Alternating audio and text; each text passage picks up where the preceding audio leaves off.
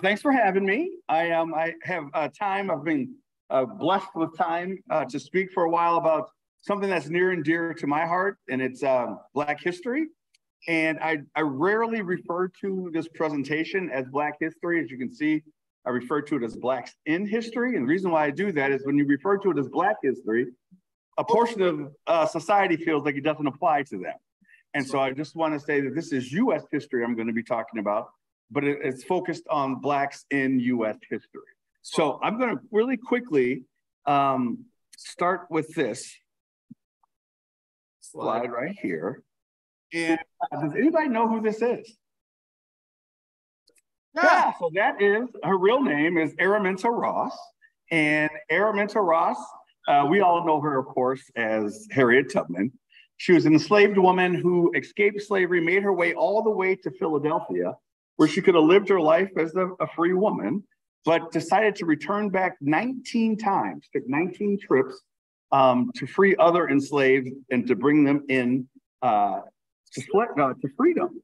And the reason why I have her on here is for this one reason here. Well, also because that was the last picture ever taken of her before her death.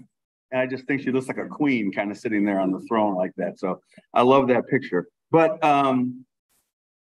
it brings me to this slide. So I wanted to let you know, and we always talk about history, and especially when we talk about Blacks in history, we always talk about things being so long ago, happened so long ago. But I just want you to know that Harriet Tubman, on the top right-hand corner, the first person you see there, that's John Adams. John Adams was the second president of the United States.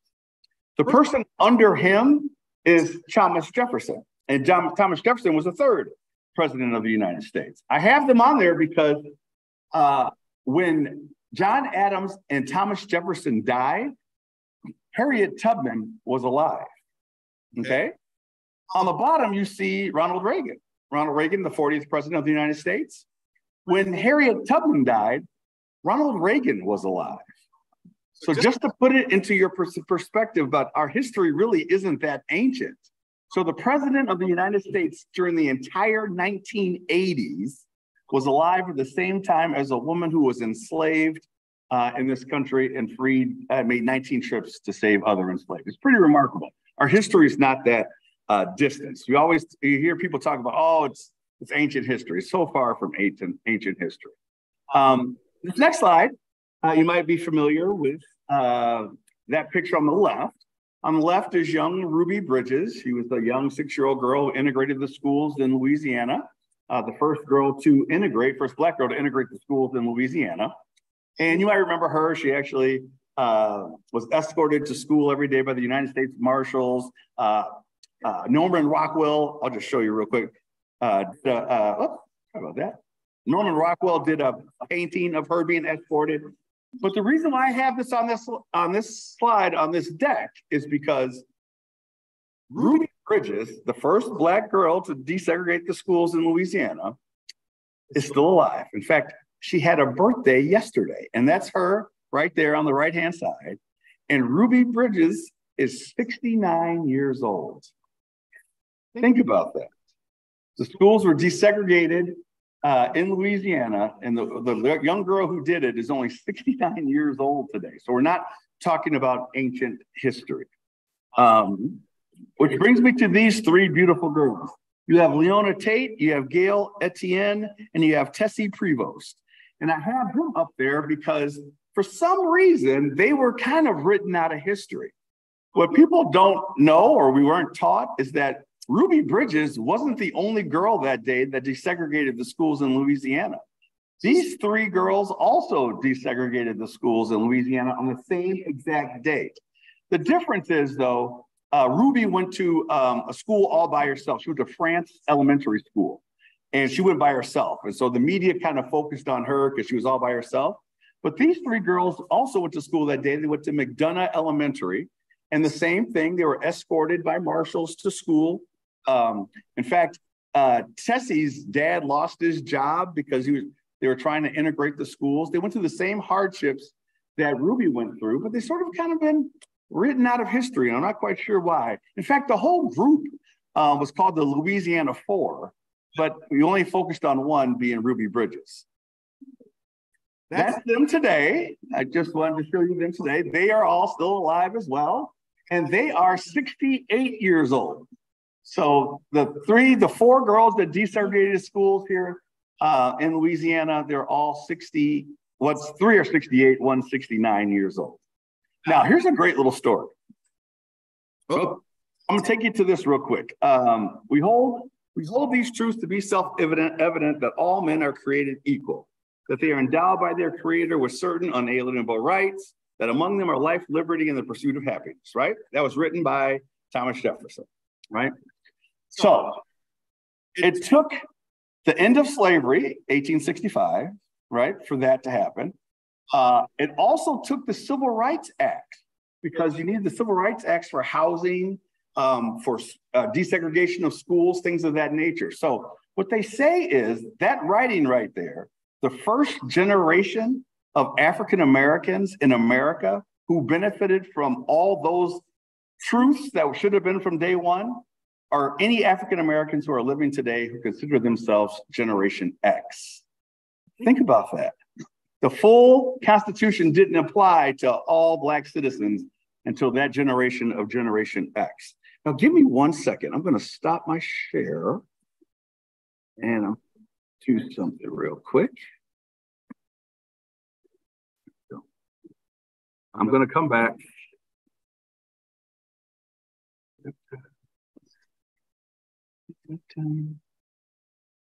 I can go off this one. It's not a problem, but I do have an updated version of this. And there it is.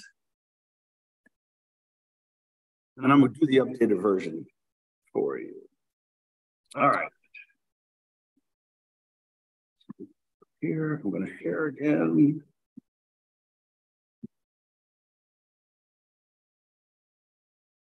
And we should be back in business.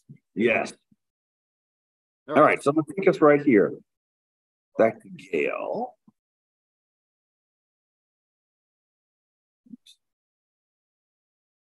There we go. So I told you, so those three girls went to McDonough Elementary School, and I bring that up because in Gail Tate, she actually found out that McDonough Elementary School was actually going to be raised. It had been placed on the list to be torn down because it was in disrepair. So Gail actually pooled all of her money together and bought the building. She bought the building, and now it is the Desegregation Museum. It's in New Orleans, Louisiana. That's the actual picture of what it looks like right now. There's also senior housing in the building as well. And she holds tours. That was in New Orleans last year. And I got the opportunity to go check out the building. It's now called the TEP Center for Tate, Etienne, and Prevost, the three girls who integrated the schools. So it's the TEP Center. Just wanted to show you the TEP Center. It's kind of cool, kind of full circle, right? A school that wouldn't allow her to come to desegregate it, and now she owns the whole building and made it a desegregation museum. And as I told you, they're 68 years old. Anybody know what this is? No. This is the Juneteenth flag. So, as you know, June 19th, 1865 is when all of the enslaved in the United States were made aware of the fact that they were free. But this is the flag that represents Juneteenth Day. I'm going to describe it to you. I just want you to see it, but I also wanted to describe it to you. So it's red, white, and blue for a reason, because they wanted to make sure that everybody knew that those 4 million formerly enslaved Blacks were now part of the United States. So that's the reason why it's red, white, and blue. In the center of that star, in the center of that flag, you see a star, and it's one lone star. And the reason why it's one lone star is because it wasn't until June 19th, 1865, that word had reached Galveston, Texas, to alert the individuals who were enslaved there that they were free. Now, here's what's so crazy. The Emancipation Proclamation was in 1863. So they were already free. But the kind folks in Galveston didn't feel the need to tell them that they were free. And so it took the army had to go down there and let them know that they were free. So that's why you see the lone star. And then that starburst you see from the star is saying from Galveston, Texas to across the country, everybody was free. Now, when you see a flag, you generally see a horizon line on a flag. When you see one, it's normally a horizon line. This one's curved, and it's curved for a reason because it's saying that this country now has 4 million new residents. And so the horizon is getting bigger because we're filling up with 4 million new people. So I just wanted you to see the Juneteenth flag. If you might have seen it during the parade, but now you know what it means. And if anybody ever asks you, you can lay it out for them. You might know this individual? George Washington, yeah, the first president of the United States. But I'm going to draw your attention to this painting to the right-hand side of George Washington. On the right-hand side of George Washington is a man by the name of William Lee. And William Lee was an enslaved Black man who was actually owned by the personal slave of George Washington. And whenever you see William Lee, what's crazy about this, I want to say by the mic, you've seen that painting. In fact, that painting of him is actually hanging up in the National Art Gallery. But when you see it in books, they've cut out William Lee in all those paintings. So that's the actual painting if you went to the National Gallery that you would see. But William Lee had a really strong presence in the life of George Washington. In fact, if you have any opportunity to go to Mount Vernon, at Mount Vernon, these are all the things you will see at Mount Vernon that are dedicated to William Lee. So, you know, you have a little figurine there. There's a bronze bust right in the middle you see there. And there are two paintings.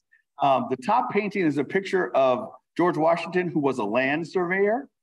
And if you see next to Washington putting the saddle on the horse, is William Lee. And then on the very bottom, and this one's a little bit more difficult to see, you see the entire Washington family. But right behind Martha Washington, can you see him back there? That's William Lee. In fact, they say that, let me bring you to this. This is one of my favorites. So everybody seen this before? Yeah, all right. Washington crossing the Delaware, and they're crossing I just want to draw your attention to the front of the boat, all right? So you have three people in front of the boat. They're pushing the ice away. I'm going to zoom in for you. You see that person on the right-hand side? That's William Lee. My entire life, I never knew that. It wasn't taught in school. No one told me this. I just wanted to bring it up so you guys saw it. But they say William Lee, if William Lee was not enslaved and was a free man, that he would be considered one of our founding fathers because he was so close to Washington and was part of everything that he did, including crossing the Delaware. All right, here's a picture of George Washington from the dollar bill. Here's another picture of George Washington. Here are 4 more pictures of George Washington. Now, you're probably asking me, why am I showing you these pictures of George Washington? I'm showing these pictures of George Washington because I want you to pay attention to his mouth.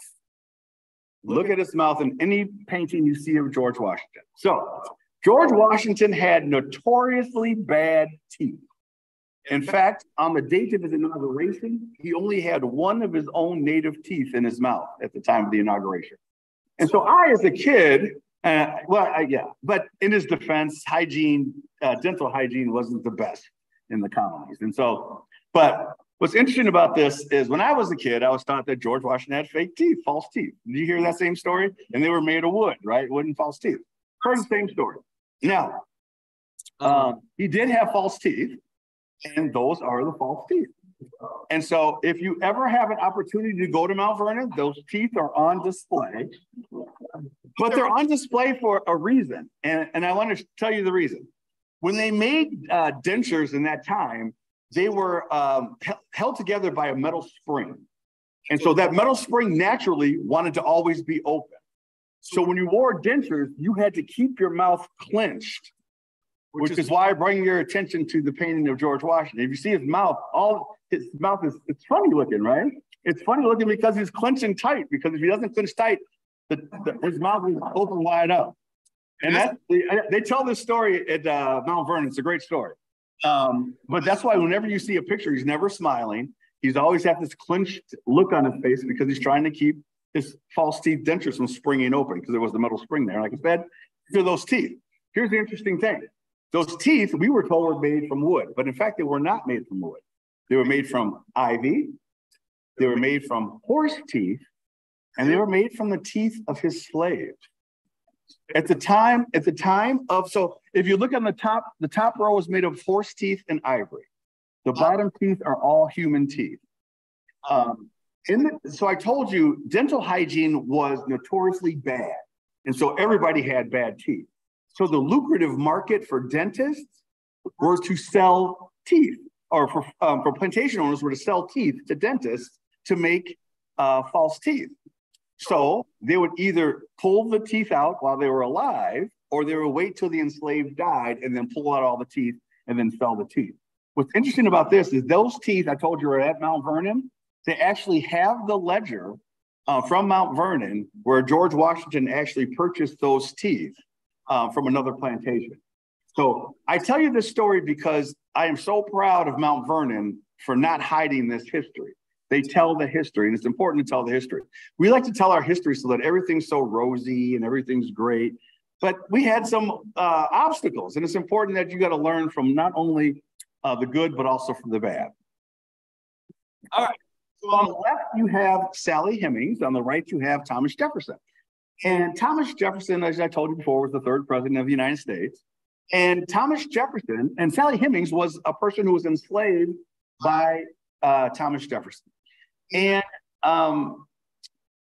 fast forward, I'm going to fast forward for you a little bit. So in the 1980s, there's a group of people who are descendants of Jefferson. And their blood descendants, you have to prove it by DNA. And they have this huge get together at Monticello, right? And so one day in 1984, they have this big celebration, and this group of Black people show up. And so they're at the picnic saying, oh, we're sorry. Why are you here? Like, oh, we're here for the picnic. And they said, well, we're sorry you can't be here for the picnic. It's only for descendants of Jefferson. And they said, well, we are descendants of Jefferson. And I'm like, what? Like, yeah, we're descendants of Jefferson through Sally Hemings. And they're like, I'm sorry, that's not true. And so the family had the DNA tested with those same Jefferson descendants at this picnic, and they came back a match. And so we now know that Thomas Jefferson, that Sally Hemings had 6 children with Thomas Jefferson. And there's a lot about this story that I'm not going to go into, about the fact that she was only 14, 1, 2, that she was a slave, so she couldn't say no. So essentially, today in today's society, we would call that rape. But because she was enslaved, she couldn't report it. But they had 6 kids together. And here's the best part. After this history was made aware by the DNA, Monticello actually recreated, because it was on site. They had excavated the site of Sally Hemings' quarters. And what was interesting about Sally Hemings' quarters, it wasn't in the same area as the other enslaved quarters. In fact, if you go to Monticello, I was there, this cabin is right behind Jefferson's bedroom. It's literally right behind the bedroom. And so he would sneak out, go, and then stay in that cabin with Sally Hemings. And they recreated the cabin just to tell that part of the story. So once again, I'm proud of Monticello for telling that story. But I tell that story for another reason. The reason that I tell that story is because I told you that they had 6 children together. The youngest of those 6 was a man by the name of Eston Hemings. And when people deny that Jefferson had these kids, they produced all this information. So Thomas Jefferson had over 100 enslaved people living at Monticello. He only freed 16. All 16 were Hemings, right? And so there's all this other proof, scholarship out there. But one of them was Eston Hemings, the youngest of all their children. And so when they were free to go wherever they wanted. So they wound up going to Ohio. Went to Ohio, and they lived in Ohio, doing various things in Ohio. They were musicians, they worked in taverns, things of that nature. But we had something going on in America that you may not be familiar with, but it was called the Reverse Underground Railroad. And what was happening is that plantation owners would hire a group of people to go to free states to kidnap Black people and to bring them back into the slave states to be enslaved again. Probably the most famous person who had this happen to him was a man by the name of Solomon Northrop. And he wrote a book about it called 12 Years a Slave. And he tells the story how he was in New York. He was kidnapped and brought back and spent 12 years enslaved, despite the fact that he was free. Well, Eston was in Ohio and he was hearing stories that people were being kidnapped. So he freaked out. And he took his family and they moved to Madison, Wisconsin. So he moved to Madison, Wisconsin, lived in Madison, Wisconsin, had 3 sons. Eston and his 3 sons, married a white woman, and they dropped the Hemmings name and went with just Eston Jefferson and lived in society as white family because each generation was getting lighter and lighter. And so that's Eston and his 3 boys. One was a doctor, one was a lawyer, one owned a hotel in Madison, Wisconsin. But I wanted to bring this to your attention, and you may not have known this, but at Forest Hill Cemetery in Madison, Wisconsin, is the gravesite of one Eston H. Jefferson, Eston Jefferson Hemmings, right? Which is, why don't we tell this story? It's such a great story. A descendant of the president of the United States moved to Madison, Wisconsin. It's just a great story that we don't tell in our history books. Oh, there was another Hemmings. The oldest of the Hemmings. His name was James. And James Hemmings was Jefferson's personal cook. And Jefferson kind of served, before he became president, he served as sort of the de facto ambassador to France. And so he would travel to France a lot and handle affairs for the new country in France. And he always brought James with him because James was his personal cook. Well, in France, slavery had already been abolished. So once he brought James over, Jefferson had 2 options. Option number 1 was he had to free James Hemmings, and Jefferson wasn't going to do that. And the other option was he had to pay Hemmings for being the personal chef. So he opted to do this. And with that money that James made while Jefferson was in Paris, James enrolled in a French cooking school. And he became the first non-French person to enroll into a French cooking school. That's one. So he got really good. And they would come back to the United States, and Jefferson would throw these amazing state dinners, if you will. And people would come, and they always wanted to try one signature dish of James Hemmings. Now, they referred to that dish as macaroni pie, but we know that dish to be macaroni and cheese. So macaroni and cheese was invented by an enslaved Black man by the name of Thomas Jefferson. I shouldn't say invented. It was brought to America by an enslaved Black man by the name of James Hemmings. Now, if you go to Monticello, and every place I tell you to go, you should go, but they have the original recipe of the macaroni pie, and we use milk in our macaroni and cheese. They used bourbon. Yeah. So you get to try it. It's a deuce. It's a deuce. But you do get to try it. But so I have on the top, I have the macaroni pie, which we know is macaroni and cheese. They also brought 2 other things to America. One is meringue. You see those white puff balls there? He introduced meringue to America, and he introduced my favorite, French fries. James Hemmings invented French fries. So I like to think of James Hemmings as America's founding foodie. All right. So let me say this. So 1865, slavery ends.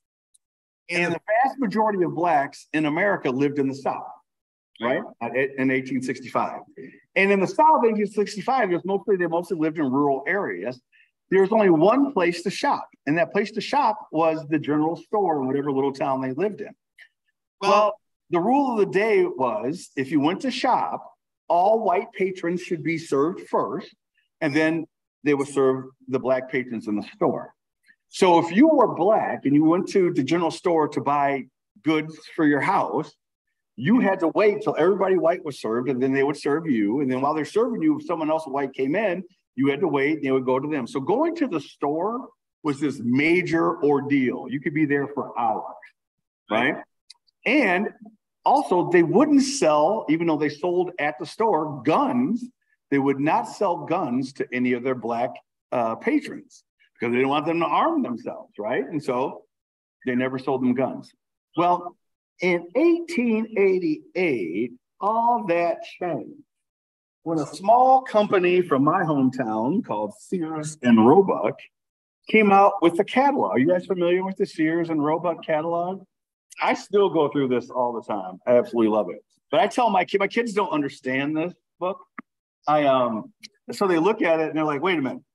You're telling me everything you can buy in the world is in this book? I'm like, well, generally, I said the best way to look at this is this book was Amazon before Amazon, right? And what's so great about this book that people don't know is that this book was one of the reasons why Jim Crow laws were disbanded.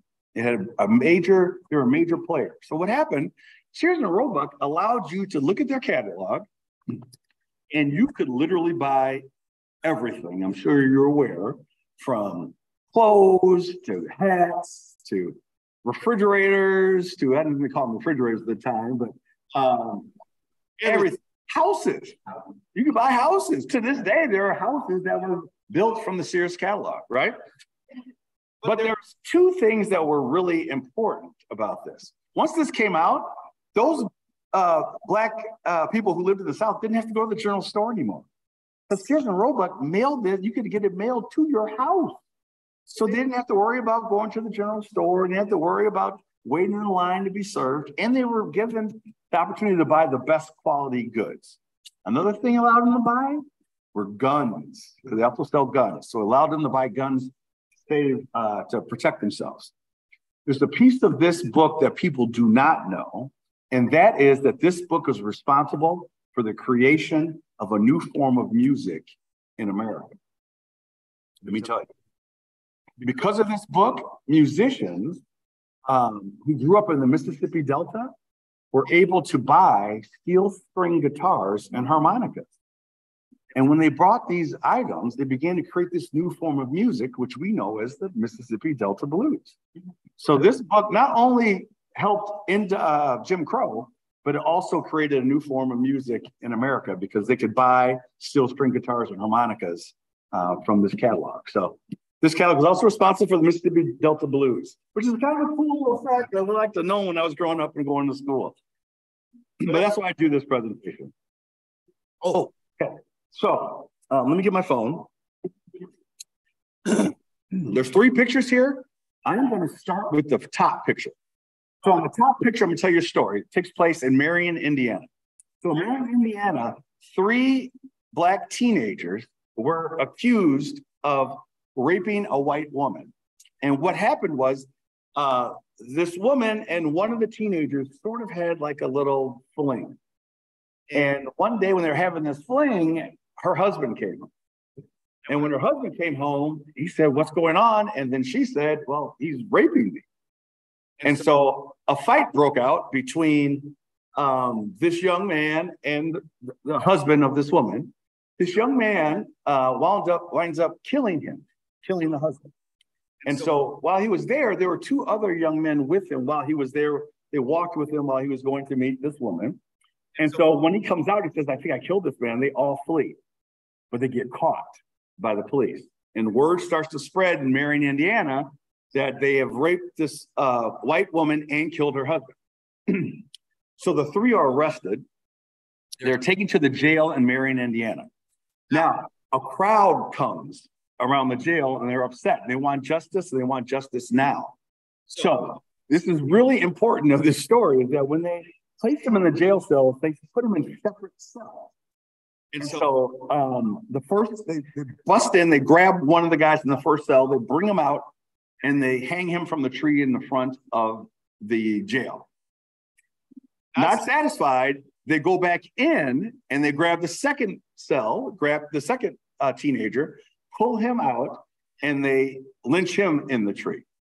Now, they were going back for the 3rd individual. In fact, they had tied the noose around his neck, and they were pulling him out by that noose out of the jail when a local sports hero, he attended the University of Indiana, and he was well respected. He stood in the way and said, "Stop, you've done enough. You've had enough justice here today. We want the system to mete this out. And they listened to him. And so he let the third guy go and he ran away. He actually escaped.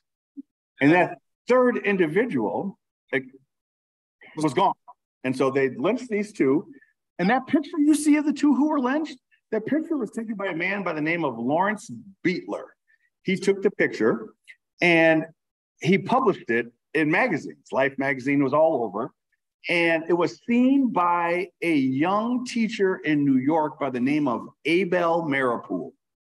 And Abel Maripool saw this picture and he sat down and started to write words. He wrote a poem. And he wrote this poem to explain what he just saw. And the name of that poem was Strange Fruit. Now, when he wrote that poem, he gave that poem to Billie Holiday. And that's the picture you see right there with Billie Holiday. And asked Billie Holiday if she wanted to put it to music. And she did.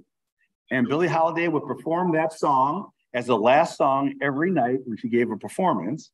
Now, I want you to take a look at the top picture. And I'm going to play you just one verse of that song.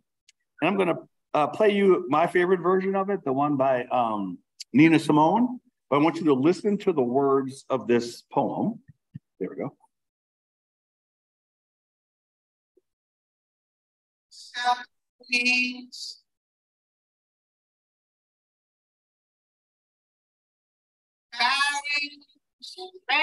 fruit. Black on the leaves, and blood the reach,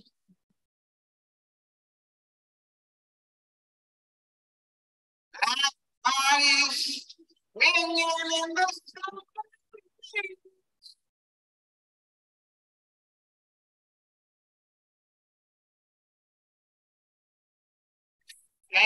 Fruit hanging on the palm trees. Really powerful song.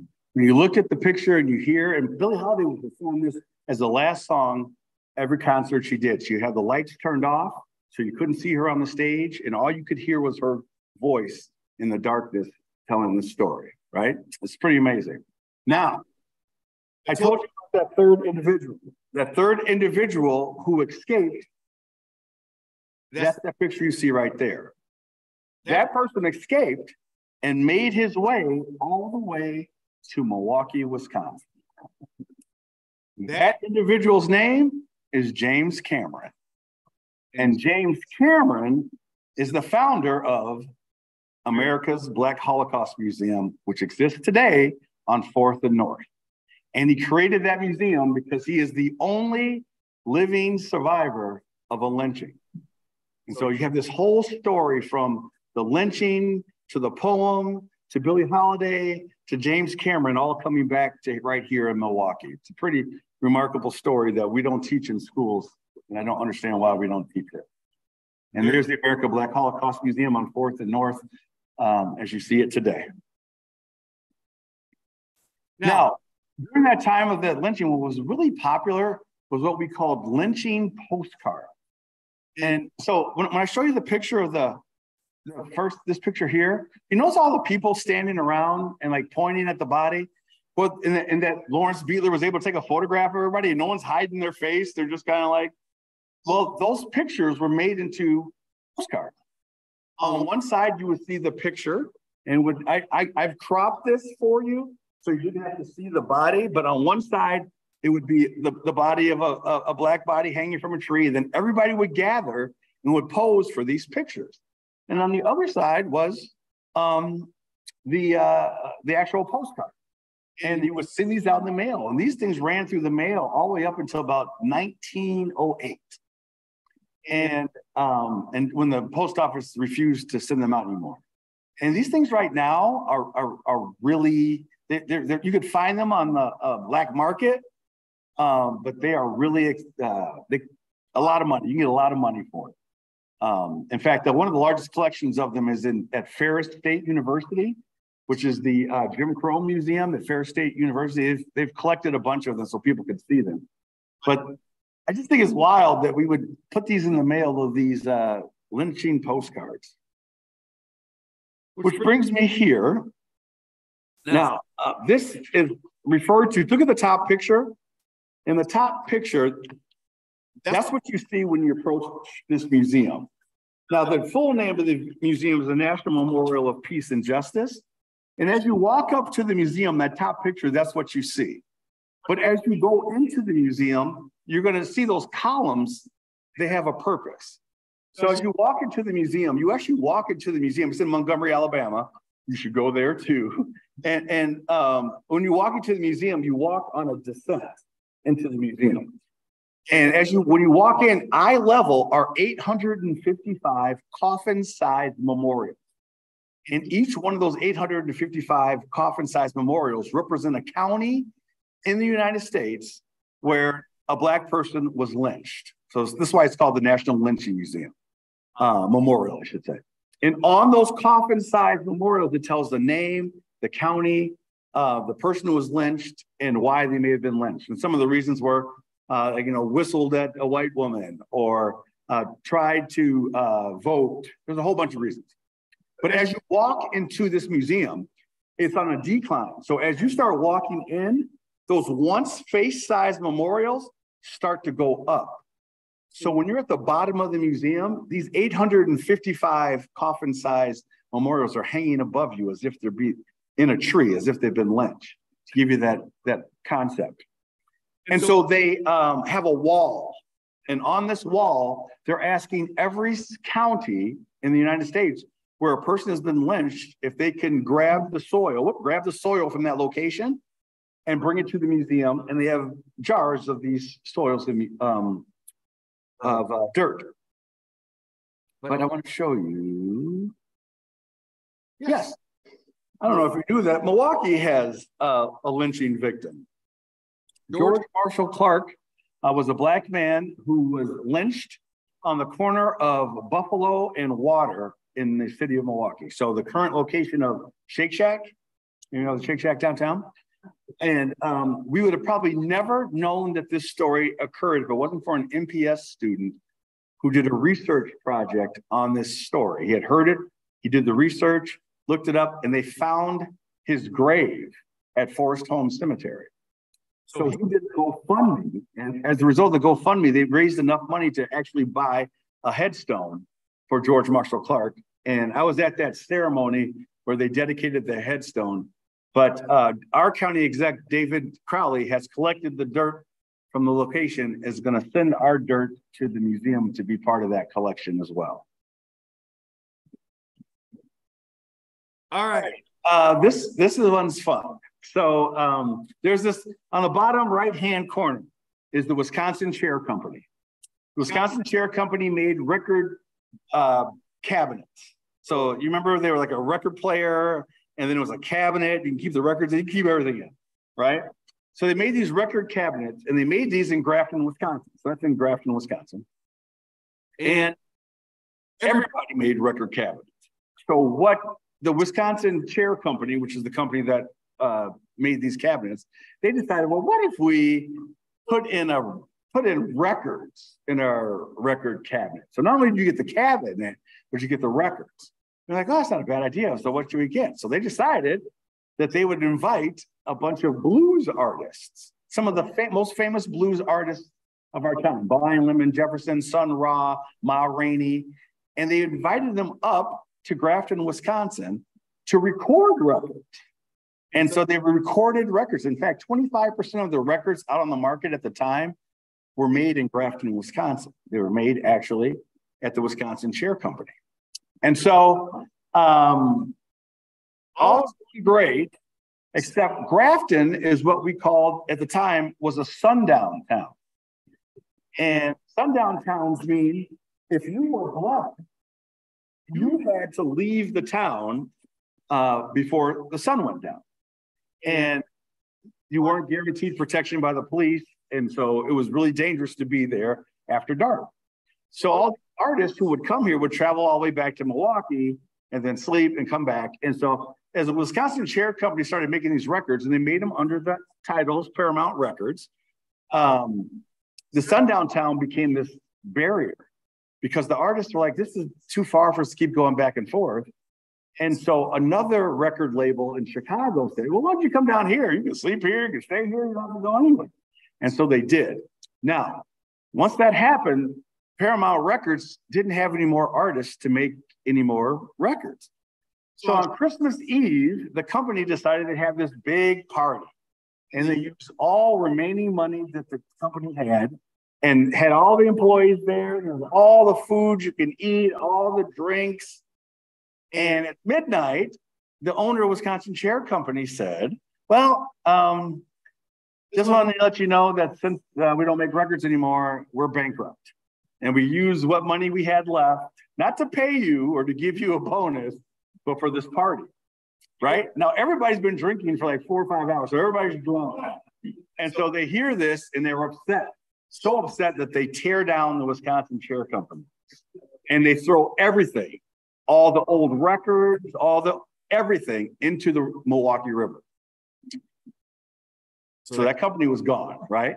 Now, a couple of people, there's a show that was called like Truth Busters or Myth Busters, or something like that.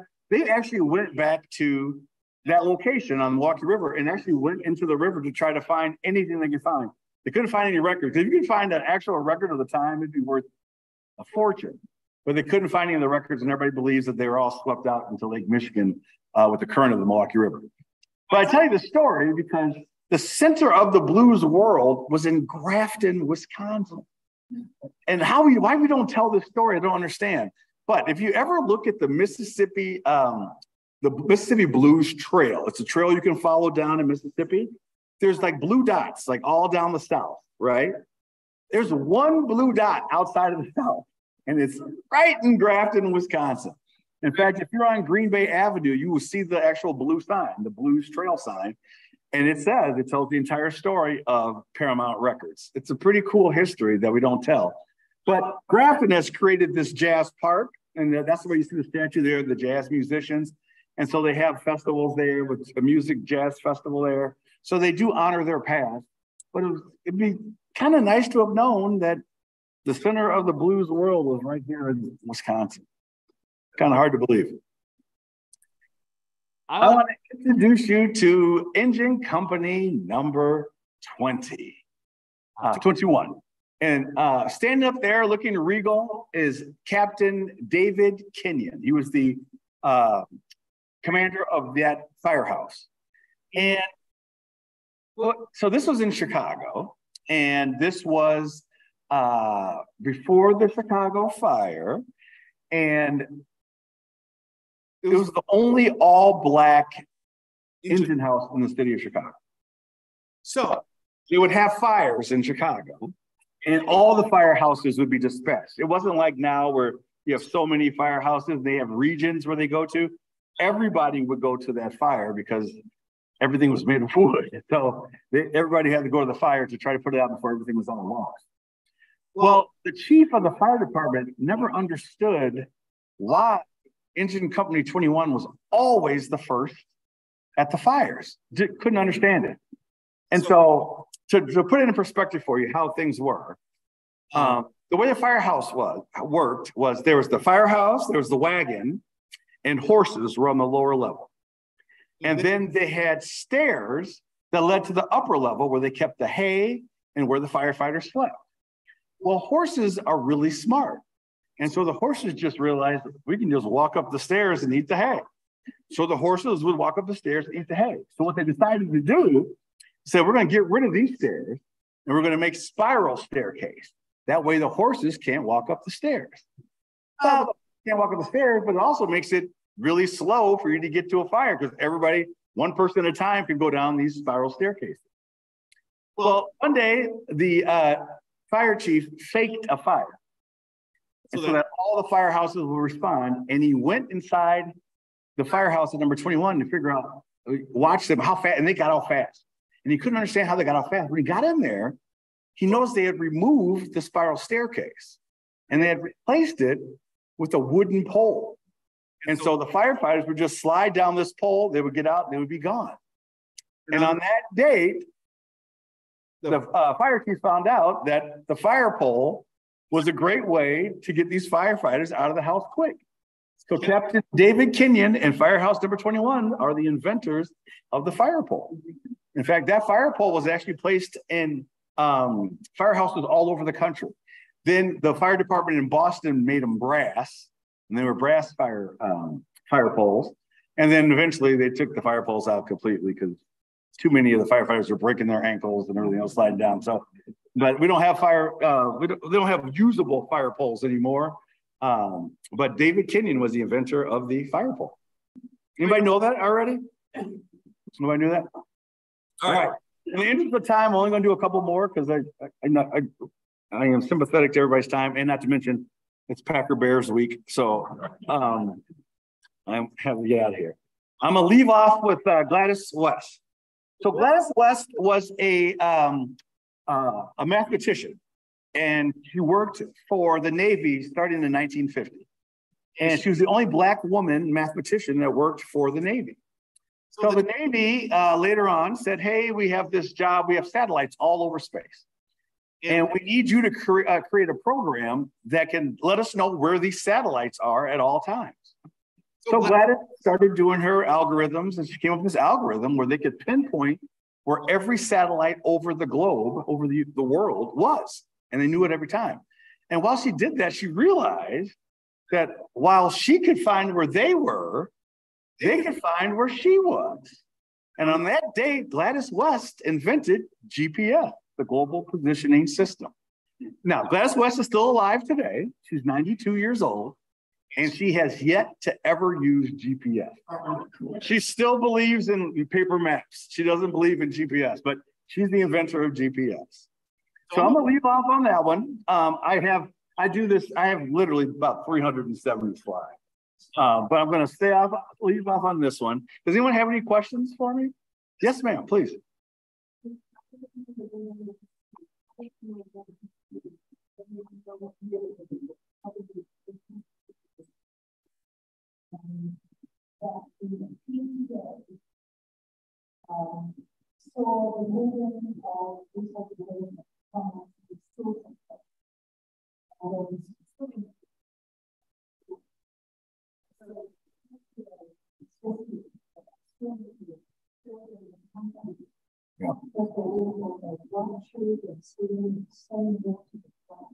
That's absolutely. Now, I'm not aware of the Milwaukee connection. So the question for those online was that there was a Milwaukee public school that had a swimming pool.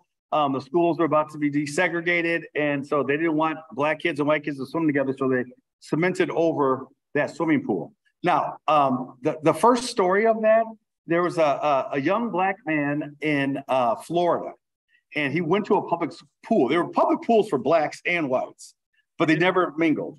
And someone dared him to jump into the pool, the white pool, which he did.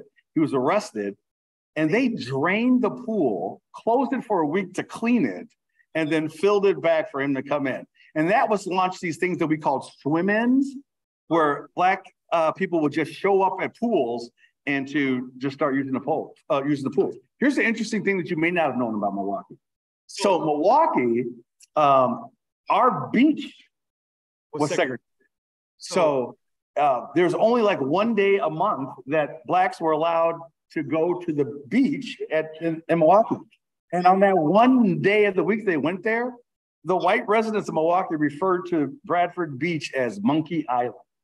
And they would call it Monkey Island but people don't realize that was part of our history too here, that our beaches were segregated as well.